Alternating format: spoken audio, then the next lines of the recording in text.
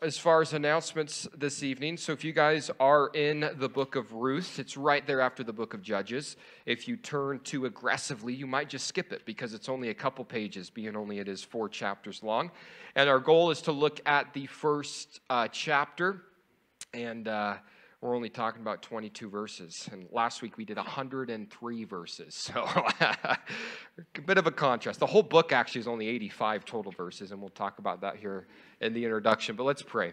Heavenly Father, God, we thank you for today. And Lord, as we gather together, Lord, we just want to thank you on this Veterans Day, Lord, for those who chose, Lord, to serve our country and to protect us and fight, Lord, for the freedoms that we are blessed with. Lord, we know that those freedoms come from you, and we just are thankful for that every day, but Lord, set aside on this day.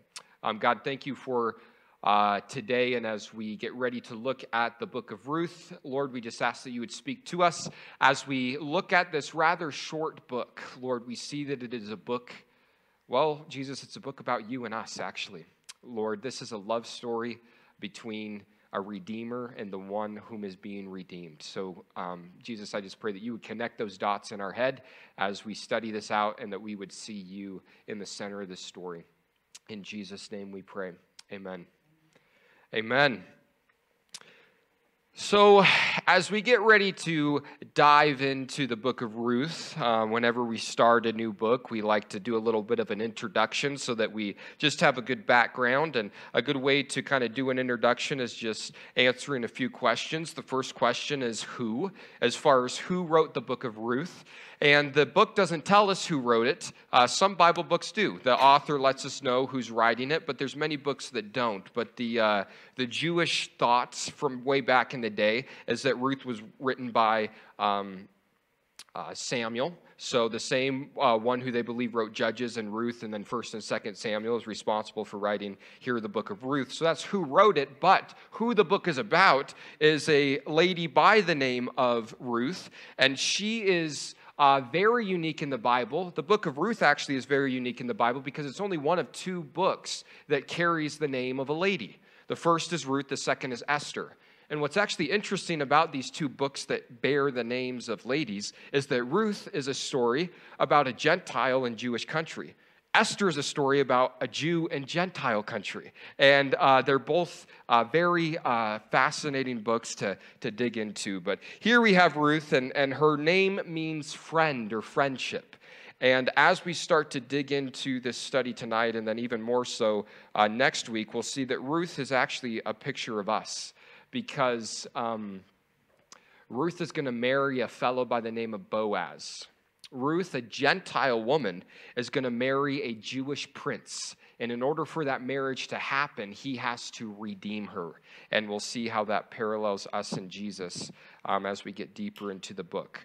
Ruth is the 8th book in the Bible, and it's pretty much been described as the Jewish Cinderella. This is pretty much just a love story through and through, and it's a book about redemption. It's a book about God's plan for the Gentiles, as we're going to see.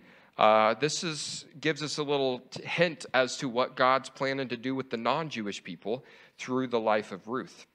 So what is this book all about? Well, we know that there's 85 verses in the New King James anyway, and 17 times in those 85 verses the word Yahweh is used, and 3 times Elohim is used, 2 times El Shaddai is used, and I say that because 21 times total we see God being referred to in some way in these 85 verses.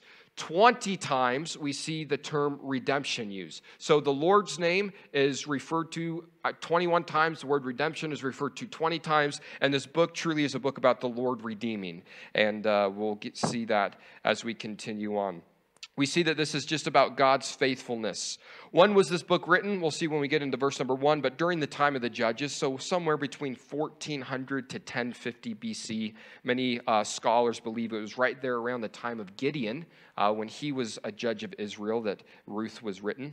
And where did this book Where was it written from? Bethlehem, we will see, and also parts of Moab. And we'll see Moab here as we get into chapter 1. So let's just dive right in. Ruth chapter 1, verse 1 says this. Now it came to pass in the days when the judges ruled that there was a famine in the land, and a certain man of Bethlehem, Judah, went to dwell in the country of Moab, he and his wife and his 2 sons. So we have a family that comes onto the scene, a dad, a mom, and 2 sons. And they come from the area of Bethlehem, Judah, and there's a famine in the land. But verse 1 lets us know the time frame of this book. It says, now it came to pass in the days when the judges ruled. Now, we just got done spending a couple months studying this time of history when the judges were ruling, and this was a dark time indeed. As Judges chapter 21, verse 25, the last verse of the book of Judges says, in those days there was no king in Israel. Everyone did what was right in his own sight. So it's during this time when there is no king and everyone's doing what's right in his own sight that the story of Ruth is happening on the sidelines. As corruption is happening with Israel at large, God is doing a special work with this family in the book of Ruth. So it says, now it came to pass in those days when the judges ruled that there was a famine in the land. All of a sudden, there's an issue with the crops, and they're not able to produce like they once did, and this is going to cause this family to move. It says, in the land, and a certain man of Bethlehem, Judah, went to dwell in the country of Moab, he and his wife and his 2 sons. Because there was a famine in Bethlehem, Judah, this guy's going to leave the place where God has him, and he's going to go to another place because they're hungry, because they're empty, because they're starving. They're going to try to go to another place to see if they can find provision somewhere else. Now, we'll get into who these characters are in the next verse, but before we move past verse 1, it's very important, especially in the book of Ruth, to understand the names of these places and the names of these people. Notice that this family is from Bethlehem, Judah. Bethlehem means house of bread. Judah means praise. So they were from the house of bread, specifically the place of praise. And they went and they dwelled in the country of Moab. Now, Moab means like his father. And the reason why Moab means that is from Genesis chapter 19, verse 37. Moab got its name from a guy named Moab, and the guy named Moab got his name because he had an interesting conception. You see, his dad was Lot, and his mom was also his sister, because this is the dysfunction that happens sometimes with the wickedness of man's hearts. Back there in Genesis, we see that Lot and his family flee Sodom and Gomorrah because it got destroyed. And as now him and his 2 daughters have just left this city that was destroyed, their thought is that the whole world has been destroyed. Our city has been destroyed. This could have happened everywhere. We think we might be the only people left. So Lot's daughters go, we don't want, our posterity. Is that the word I want? Got to be careful. Not prosperity. Yeah, we want kids, essentially. So they go, we don't want our genealogy to end with us. So they go, we got to do something. The only guy who's here is our dad. So they end up getting him drunk, and they have him lay with them. And one of the kids from this incestuous relationship is Moab. And the point that I'm making here is Moab is not a good place. It didn't start out well, and it's not a good place in the Bible. As a matter of fact, in Deuteronomy chapter 23, God warns his people about this area of Moab. Deuteronomy chapter 23, verses 3 through 6, God says this. He says, an Ammonite and a Moabite shall not enter the assembly of the Lord, even to the 10th generation.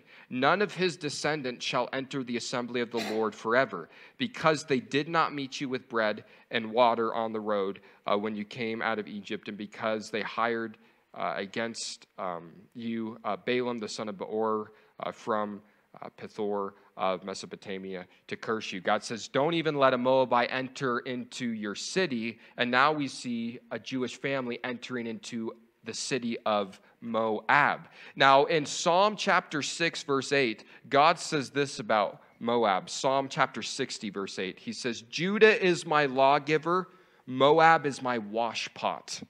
Moab's the place where the extra water goes. It's my sewer system. he says. That's how God sees Moab, because that's how Moab lived. It was not a good place. But here's why I'm spending so much time on this. Here you have this family leave the house of bread and praise to go to a place that's literally a dump. And God warned them. He says, you don't want to go to this place, but they choose to go to it anyway. Now, this isn't Moab, Utah. It's fine to still go to Moab, Utah, Evan. That's acceptable. But this Moab here in the Middle East, God says, you want to avoid that. So, verse 2 says, the name of the man was Elimelech. This is the father's name. The name of his wife was Naomi. The name of his two sons were Mahlon and Chilion. They were Ephrathites of Bethlehem, Judah, and they went to the country of Moab, and they remained there. Now we finally get introduced to who this family is. The dad's name is Elimelech, and Elimelech, it means, let's see here, fruitful. He's a fruitful guy. We have Naomi. Naomi means pleasant. And we have Mahlon. Now, these kids have weird names. Sick is what the first one means. Chilion means fading or tired. Literally, these kids' names are sick and tired, right? These guys were not healthy kids. We got sick and tired coming from Elimelech and from Naomi. And actually, Elimelech, it doesn't mean fruitful. That's what Ephrathites means. Elimelech means my God is king. So Elimelech, God, Elimelech, is my God is king. So here's a man whose name means my God is king, is now leaving the land that his God has given them to try to find provision in this place that's a dump. He's got his wife whose name means pleasant, by the way. And by the way, when your God is king, your wife is pleasant. Huh? When your God is king, your wife is pleasant, like Naomi. If Jesus is not in charge of your life, and you're like, man, there's problems at home. Have Jesus be at the top of things, and that might help a little bit. Anyway, the name of his two sons, we have them sick and tired, and they came from Ephrathites, and that means fruitful, of Bethlehem of Judah, of praise. And they went to the country of Moab, and they remained there. Verse 3. Then Elimelech, Naomi's husband, he died, and she was left with her two sons. As they get to this place of Moab, trying to find provision, somehow, some way, her husband ends up dying, and now she is a widow. Verse 4, now they took wives, these two sons, sick and tired. They took wives of the women of Moab. The name of one was Orpah, not Oprah, but Orpah. And the name of the other was Ruth, and they dwelt there about 10 years. Naomi, Elimelech, the two kids, they move. Dad ends up dying. The two boys, they get married off, though, to these two Moabite ladies. Now, Orpah, say it right, come on. Orpah means strong-necked or stubborn, we would say. And Ruth, she's got a good name, friend or friendship or friendly. And they dwelt there for about 10 years. Now, Ruth, she's kind of what this book is all about. That's why the book is called the Book of Ruth. But she's important on several levels. One, she's the great-great-grandmother, or the great-great-grandmother of King David. She's one of four ladies in the lineage of Jesus in Matthew chapter 1. It's from her line that the Messiah is going to come from. She's the great-great-grandma of King David, who will come on the scene in the book of Samuel. So she's an important character when it comes to the Bible. And she doesn't seem real important here, but she'll take a prominent role, no doubt. So here these two boys, sick and tired, end up marrying stiff-necked and friendly. So guess who got the better end of that deal? Whoever married Ruth. So here they dwell for 10 years. 10 years pass. Life seems to be, pretty good. Verse 5, though. Then both Mahlon and Chilion also died. So the woman survived her two sons and her husband.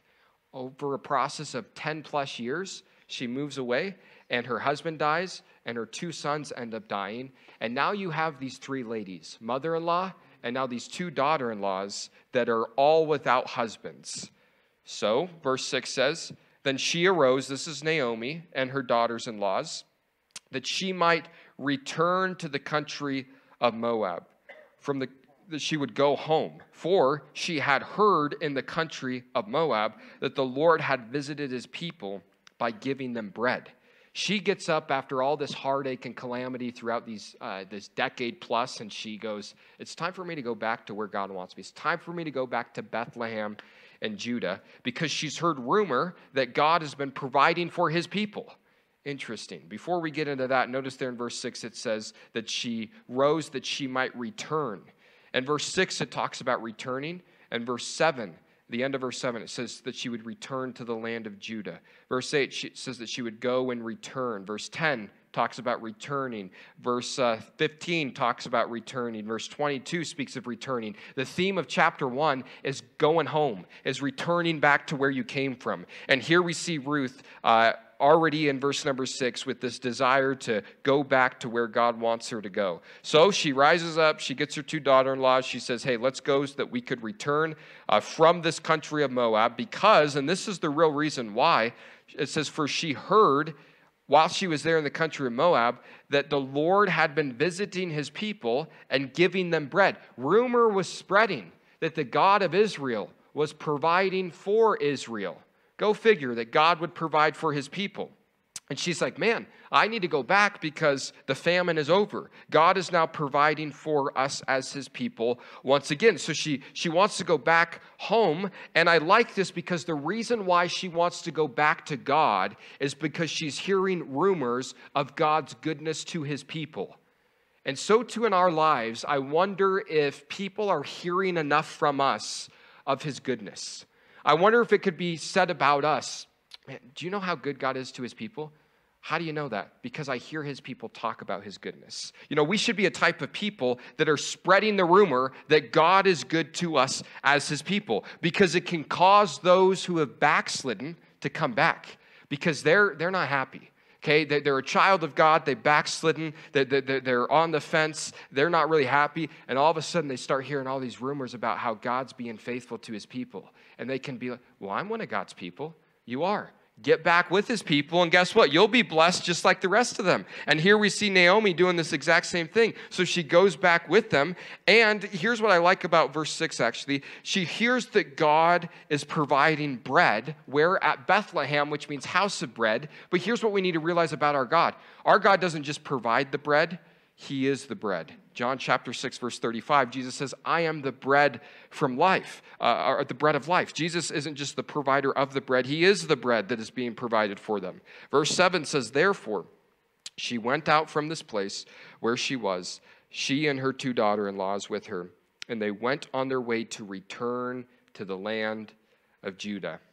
They start a journey to leave Moab, to go back to Judah. This is a 50-mile journey. They start to head back to where God would have her. Now, understand what has just happened here. So there was a famine in Judah, so they left. So here's how it worked. Life was hard, so they wandered off. Life got harder, and then they hear of God's faithfulness, and then they want to return. Verse number 7 says, back to the land of Judah, or we could say back to praise. And this is what happens. Life gets hard.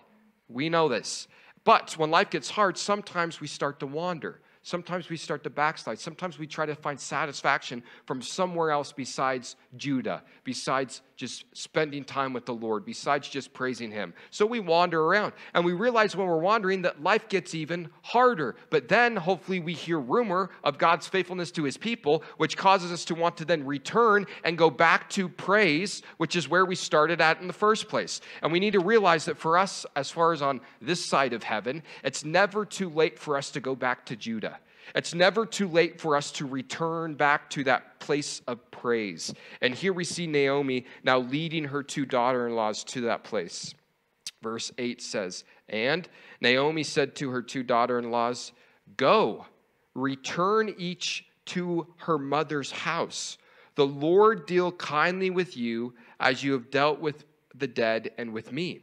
She actually, though, doesn't want them to go back with her to Bethlehem. She goes, you guys, go back to your homeland. She goes, look, you did your thing. You were married to my sons. They've died. You don't need to stick around with me. You're free to go. And this is important because back then, if you had, like in this situation, a mother-in-law who was widowed, it's now your responsibility to take care of her. So these 2 ladies, you know, culturally, it's important for us to stick around and take care of Naomi. But Naomi now gives them permission. you guys don't stick around for my sake, she says. You guys can go. And she actually wants to bless them on their going. She goes, you guys return each to your mother's house. And she goes, may the Lord bless you, deal kindly with you, just like you've dealt kindly with me and with the dead, she says. In the same way that you bless me, she goes, I pray that God would bless you as you kind of go back home and reestablish a new life now. She goes, move on, do your own thing. Now, here's what's interesting in verse 8. She says, the Lord deal kindly with you. That word kindly, it's a word in the Old Testament that speaks of God's covenant promise that he's made with Israel. So here we have Naomi, a Jewish mother-in-law, saying to her Gentile daughter-in-laws, may God deal kindly with you. And that word speaks of the way that God would treat his covenant people. So essentially what she's saying is, may God treat you as if you were one of his. That's a good heart for her to have, right? May he treat you as if you are part of Israel, even though you're not. Verse 9, the Lord grant that you may find rest, each in the house of her husband. So she kissed them and they lifted up their voices and they wept. Kiss goodbye, go on your way, don't worry about me, I'll be just fine, I'm going to go home, I'll be taken care of, you guys don't need to feel responsible for me. All this great stuff happens. Verse 11, but Naomi said, turn back, my daughters. Why will you not go with me? Verse 10, and they said to her, surely we will return with you and to your people. Go home. No, we're going to follow you. We want to go with you to your people. Their heart is to, even though the obligation is no longer there, their heart is still in it. Verse 11, but Naomi said, turn back, my daughters. Why will you go with me? Are there still sons in my womb that they may be your husbands?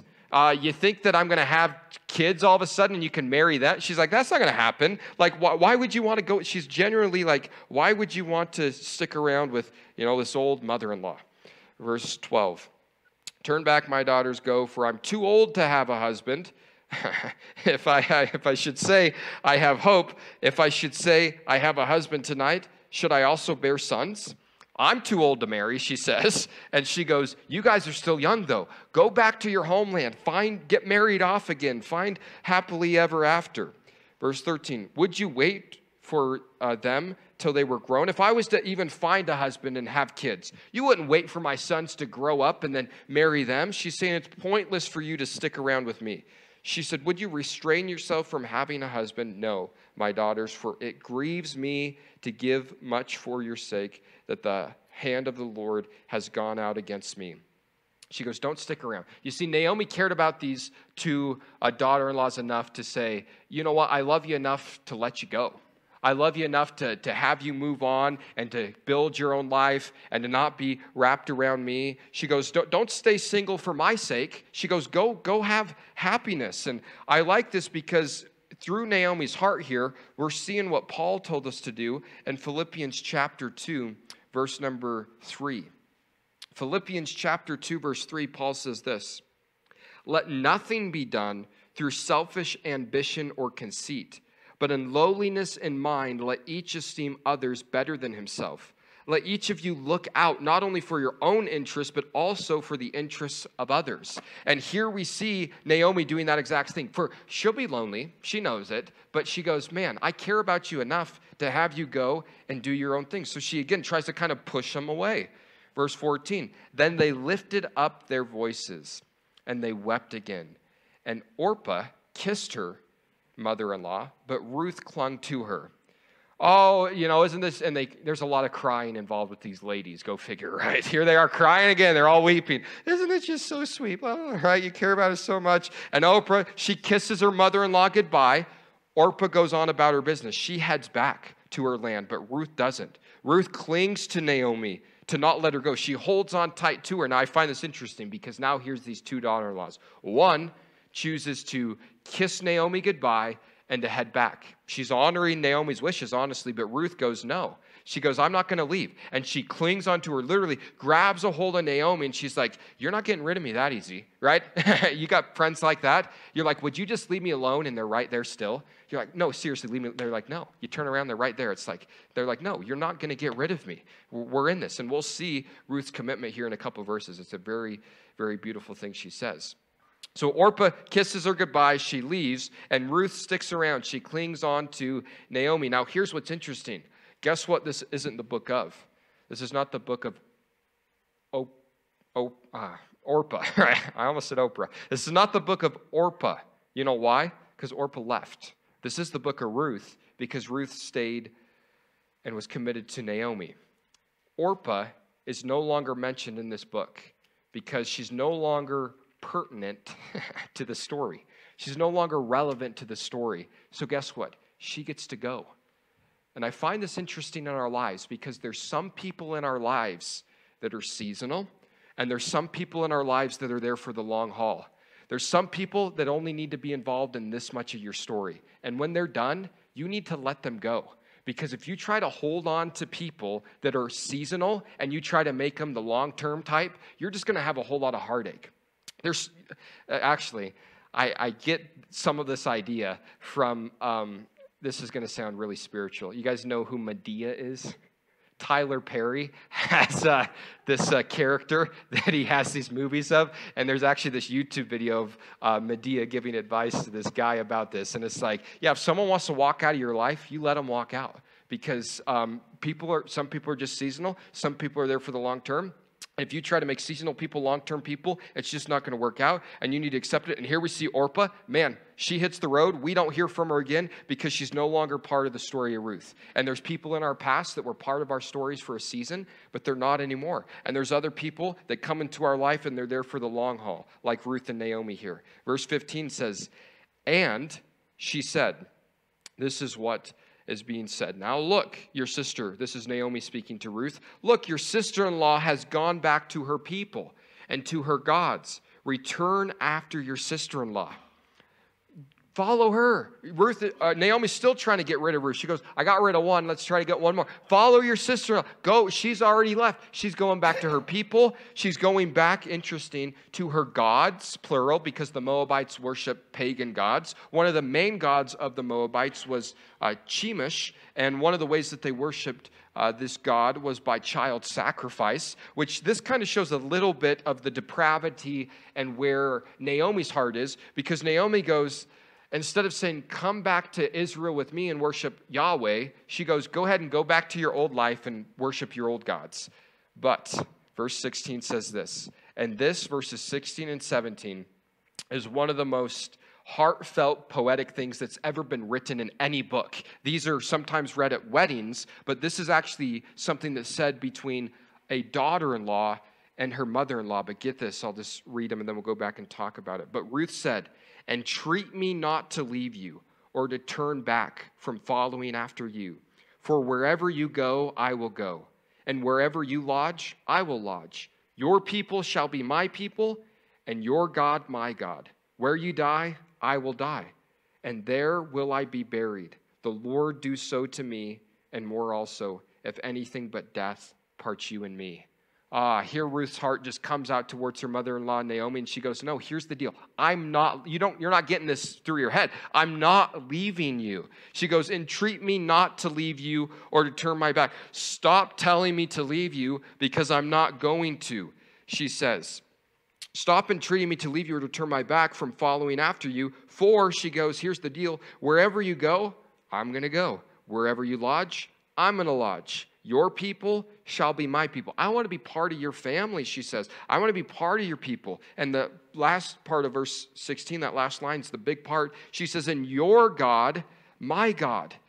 Ruth goes, man, I don't even just want to be part of your family or part of your people. She goes, I want your God. And the reason, this is the goal, by the way, that people would look at our lives and say, I want to know the God you know. That should be the goal of our lives, that people would see how we respond, how we react, and they would go, I don't know it all, but here's what I do know. I want to know the God you know, because the God you know is powerful. The God you know provides. The God you know, and they could go down the list. And here we see Ruth seeing that through the life of Naomi, and she goes, I want to go back to this God that's providing for your people in Bethlehem. I want to be a part of this thing. And we see that Ruth here has now, well, we could use the word repented. She's chosen to set aside these false gods of Moab and to start worshiping the true and living God. And in 1 Thessalonians chapter 1, verses 9 and 10, it says this, "For they themselves declared concerning us what manner of entry we had to you, and how you turned to God from idols to serve the living and true God, and to wait for his Son from heaven, whom he raised from the dead, even Jesus, who delivered us from the wrath to come." She turned from her idols to the true and living God, as Paul says in 1 Thessalonians. She goes, yeah, I'm done with that. I'm going to follow after your God. Now, as she says, and your God, my God, let's understand the picture of this. Ruth is a Gentile. Naomi is a Jew. This Gentile daughter-in-law says to her mother-in-law, I want your God to be my God.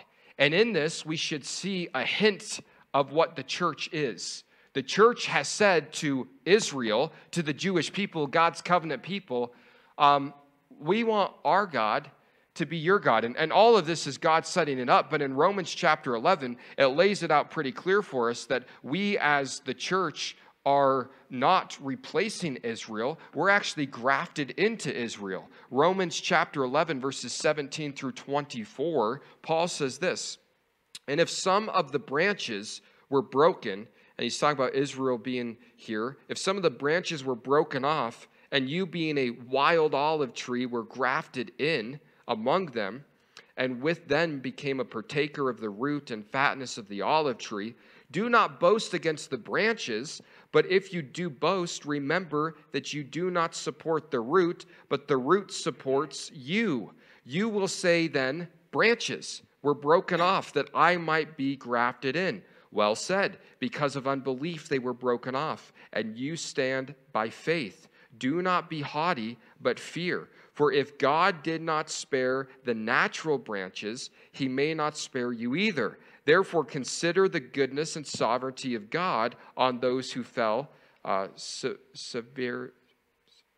severity, but towards you, goodness. If you continue in his goodness, otherwise you also will be cut off. And they also, if they do not continue in unbelief, will be grafted in, for God is able to graft them in again. For if you were cut off of the olive tree, which is wild by nature, and were grafted contrary to nature into a cultivated olive tree, how much more will these who are natural branches be grafted into their own olive tree? What Paul's laying out for us here is that God is not through with the Jew. And he says, you got a tree. And Israel rejected the Messiah. Some branches were broken off. He says, but you as the church were then grafted on. And now you need to realize that you are not supporting the tree is supporting you. Our roots are in Judaism. We're studying a book, the Old Testament is to the Jewish people. So he says, here's the deal, but don't get too haughty. Don't think you're better than them because some branches were broken off and you were grafted on, because the tree is supporting you. You're not supporting the tree. Your roots are in Judaism. You're the God of Abraham, Isaac, and Jacob. Yahweh is the same God you serve. And he goes, and here's the deal. In the future, God is able to graft back on Jewish people who rejected him. And he's talking about the work that he's going to complete with Israel, the covenant that he made with them. If God makes a covenant, he's going to complete it. And we see that happening during the time of the tribulation period. And my point is, the church says to the Jew, your God is my God. And that's the only case. Our God is not the same God as Islam. Our God is not Allah. Our God is Yahweh, though. And that Christians and Jews do share the same God. No other religious system do. We don't share any other God with any other person. Yahweh of the Old Testament is Jesus of the New Testament. That's the part they're missing. They don't realize his name's Jesus, right? They're missing out on that part, but we pray that their eyes would be open and that they would be saved. And we see there at the end of the book that Israel will indeed be saved, but that's a whole nother point. Verse 17 says, where you die, she says, I will die, and there will I be buried. The Lord do so to me, and more also, if anything but death parts you and me. Essentially what she says is, till death do us part, right? She goes, I'm in this till the end, Naomi. I'm not going to leave your side. So, verse 18 says, when she saw that she was determined to go with her, she stopped speaking to her. Man, when she realized she wasn't going to change Ruth's mind, she finally gave up, which was smart, right? She goes, I'm not going to change your mind. You're determined to stay with me. She goes, I'm just going to stop bringing up the matter. We're going to keep heading back home. Verse 19, now the two of them went until they came to Bethlehem. And it happened, when they had come to Bethlehem, that all the city was excited because of them. And the woman said, is that Naomi? They get back home.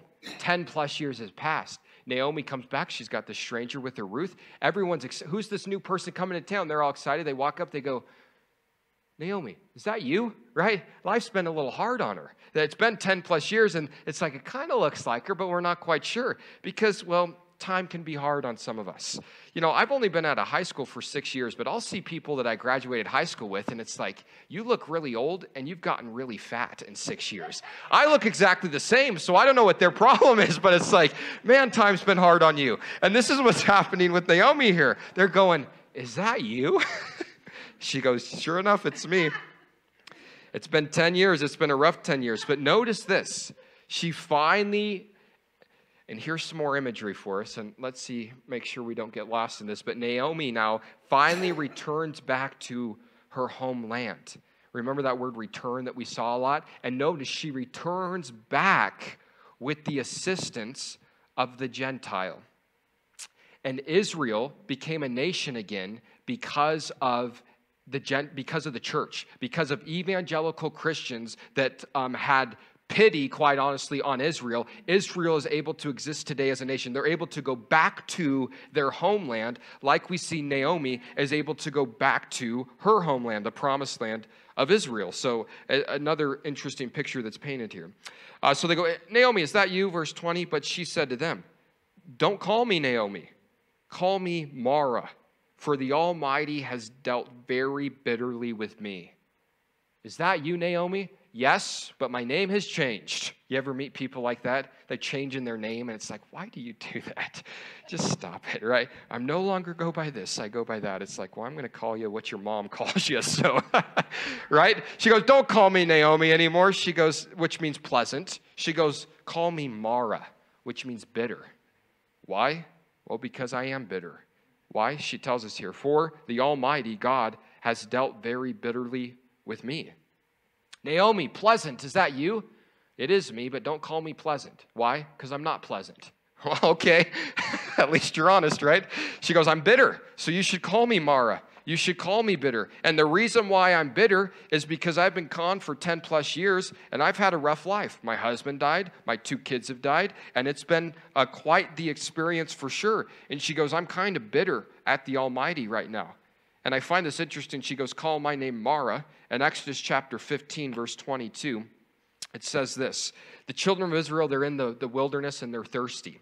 So it tells us in verse 22, so Moses brought Israel from the Red Sea, and they went out into the wilderness of Shur, and they went 3 days in the wilderness, and they found no water. They're parched. 3 days in the wilderness is a long time without any water.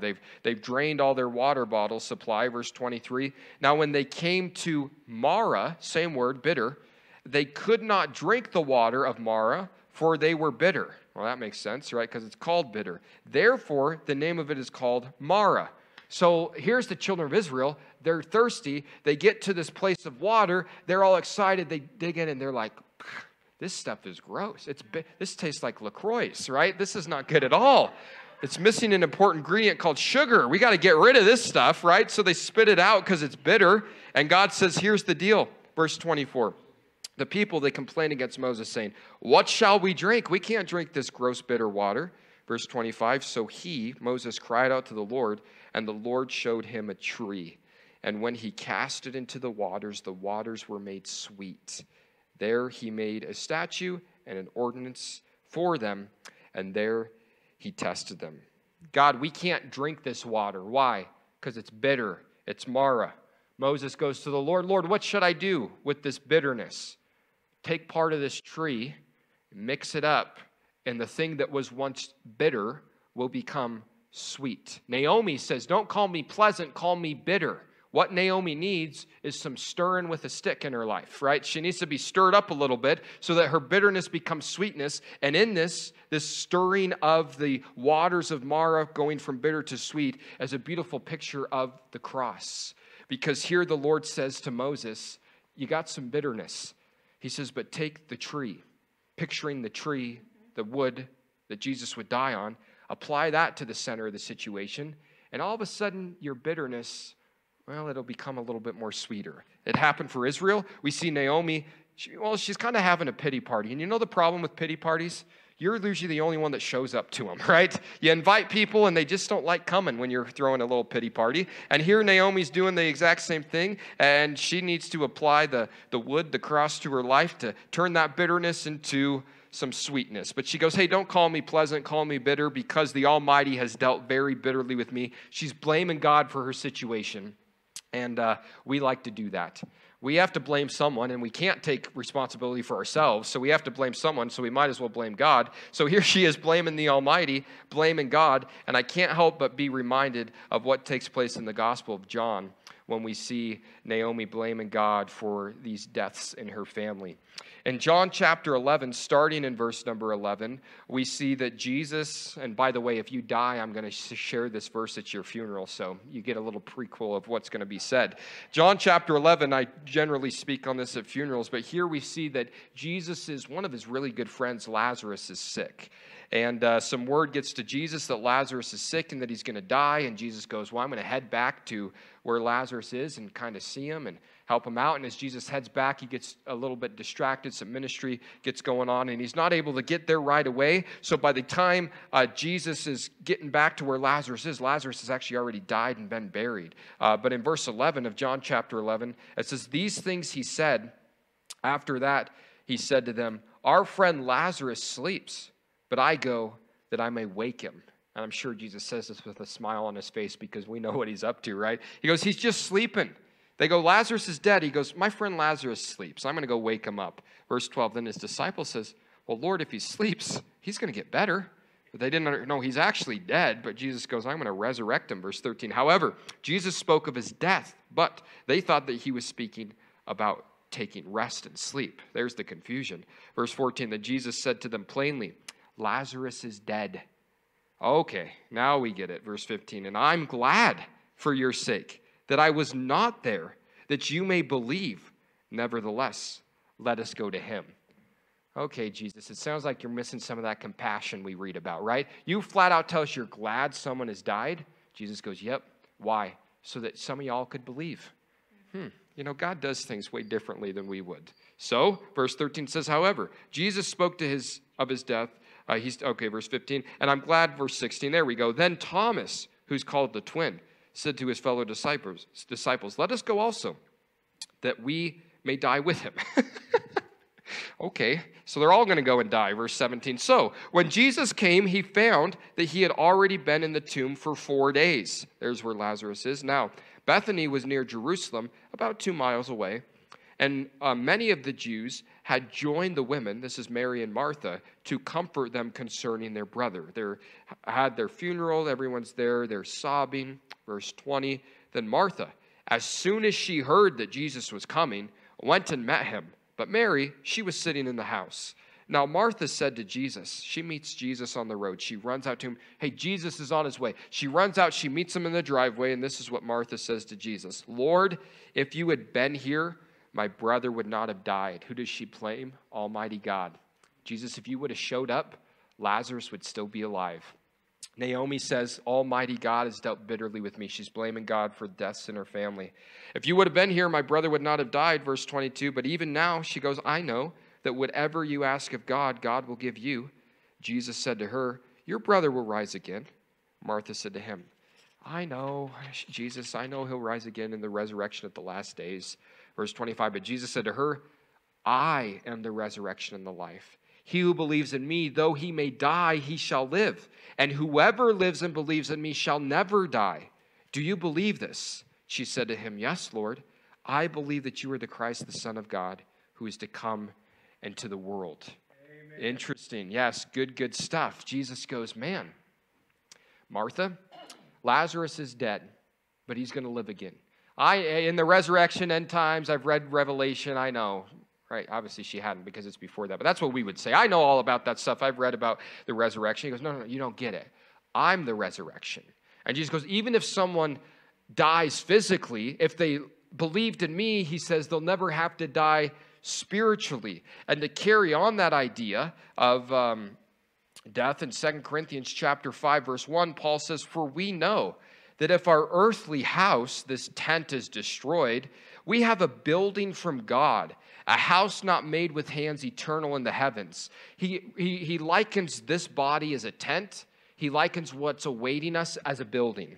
Now, I don't know a whole lot about life, but I know that buildings are generally more comfortable than tents are, right? So we got uncomfortableness in this tent that we're stuck in, this earthly body. He says, for in this we groan, eagerly desiring to be clothed with our habitation, which is from heaven. We as believers know that we're lacking, that we know that we're constrained by this fleshly, earthly body, and we're kind of actually, our spirit's kind of groaning to be clothed with what's awaiting us in heaven. Verse 3 says, if indeed, having been clothed, we shall not be found naked. Amen on that one, right? That's good news for us. We're not going to be less clothed. He says we're going to be further clothed. Verse 4, for we who are in this tent groan, being burdened. Is this body a burden sometimes? Man, you wake up and you're like, this is kind of burdening. This burden's hurting me today. I need to take some aspirin for this tent, right? Not because we want to be unclothed. This burden, this groaning is not that we want to be unclothed, but further clothed, that mortality may be swallowed up by life. Now, he who has prepared us for this very thing is God, who also has given us the Spirit as a guarantee. So we are always confident, knowing that while we are at home in the body, we're absent from the Lord. That's pretty true. We can be very confident of that truth. You all are in this room. You know what that means? You're not in the presence of Jesus physically because you're in my presence right now, right? And there's a big difference between me and Jesus. So he goes, we're confident when you're in this body, you're not with the Lord. But he says in verse 6, so we are always confident knowing that we are when we're at home in the body, we're absent from the Lord, for we walk by faith and not by sight. Verse 8, he says, but we are confident, yes, well pleased rather, to be absent from the body and to be present with the Lord. And the same way we have assurance that when we're in this earthly body, we're not in the presence of Jesus physically. We know that when a believer leaves this earthly body, they are in the presence of the Lord physically. So he goes on to say in verse 9, therefore, we make it our aim, whether present or absent, to be well-pleasing to him. Here's our goal. Here's our aim. Here's where our sights are set on. It doesn't matter if you're dead or alive. Your job, please Jesus. So, back to Ruth. That's where we were at. Ruth chapter 1. Ruth is blaming God, just like Martha liked to blame God, but we see that God is not to be blamed for our hard times, and God's got plans above that we could ever imagine, and he's prepared a place for those who love him, and although we do miss them, we need to be like Naomi, willing to have them go on, because we don't want them to be hindered in their bodies that are deteriorating for our life's sake. So she goes, man, the Lord has dealt bitterly with me. Verse 21, she says, I went out full, and the Lord has brought me home again empty. Why do you call me Naomi, since the Lord has testified against me, and the Almighty has afflicted me? It's interesting how over 10 years your perspective can change, because she says, don't call me Naomi, pleasant. Why? Because God has dealt bitterly with me. And she says, I went out full, and here I am coming back empty. Well, 10 years ago, you didn't think you were full. The reason why you left is because you thought you were empty. Remember, there was a famine. We're empty. God's not going to provide. We got to go. We don't have anything. We got to go. What she didn't realize is she actually had it all. And it took 10 years and losing 3 very important people for her to realize that, man, 10 years ago when I thought I was empty, I was actually full. And now here I am, empty. You know, this is how it can happen sometimes. And even though this actually isn't a good thing that she's saying, in it can be applied in a good way. I went out full, and she says, and the Lord has brought me back empty. brought me home empty, she says. You know, the best way to return home is empty. There's no point in returning home full. Jesus fills us up. Our job is kind of to wring ourselves dry on this earth, honestly. If you got more to give when you go home, what are you doing going home, right? Give it all now. As Paul says in Philippians chapter 2, verse 17, I'm already being poured out as a drink offering. I apply this day by day. You should go home at the end of the day empty. Lord, in the morning you can fill me up afresh again, but I'm going to go home empty because, Lord, you've made me empty because you've surrounded me with people to be poured out on top of as a drink offering. And here's Naomi saying this in a negative sense, but I think we can kind of apply it positively. Verse 22.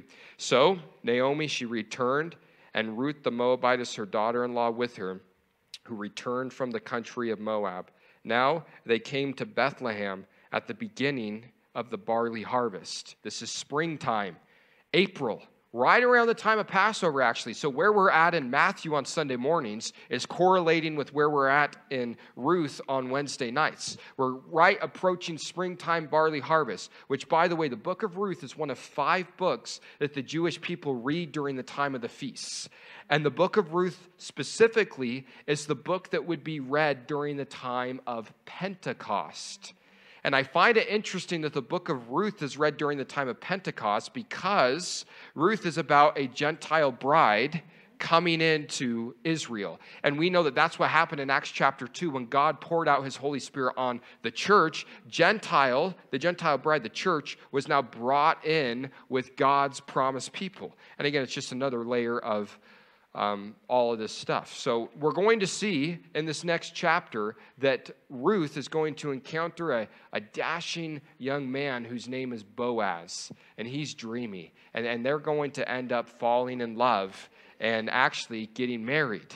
But before that happens, he's going to redeem her, and that's a key theme to this book. That word redeem is used over 20 times. And once you finally understand from Ruth chapter 2 what redemption is, it's going to help you better understand what Jesus did for you and me. And Ruth chapter 2 is actually key. Understanding the story of Boaz and Ruth is key to understanding Revelation chapter 5, because in Revelation chapter 5 we see this idea of redemption talked about there in heaven, and you get a fuller understanding once you see it in light of Ruth chapter 2. But we'll save those things for next week. Tonight, let's close with prayer, and we will get out of here.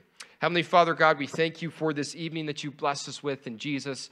I pray that as we continue to go through this book of Ruth, Lord, as we see ourselves, Lord, as the Gentile bride, Jesus, as we see you as the Jewish prince, Lord, that we would just be encouraged. Lord, I pray that we would realize that that we're probably way more full than we feel. Lord, it took Naomi 10 years and a lot of heartache to realize that she was actually full when she left. And Lord, I pray that you would open up our eyes and cause us to realize, Lord, that we are full. Lord, if we have a roof over our heads, Lord, family and friends that love us, Jesus, you in our hearts and ruling in our lives, Lord, that's what it's about. There's really nothing that we lack if we have you. So help us realize the fullness, Jesus, that is found in us having you. And Lord, as we continue to just look at this Jewish Cinderella, Lord, this love story of the book of Ruth, I pray that we would be encouraged as we see you on these pages. Lord, as we see what you've done for us, as we see your love on behalf of us, as we dig in next week into chapter 2. So just be with us tonight. Lord, keep us safe as we go home. In Jesus' name we pray. Amen. Amen. Awesome.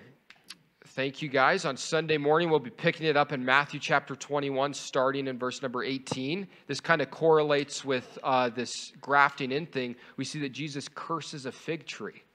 Why is he so mad at a tree? Well, we'll see. You got to show up to find out.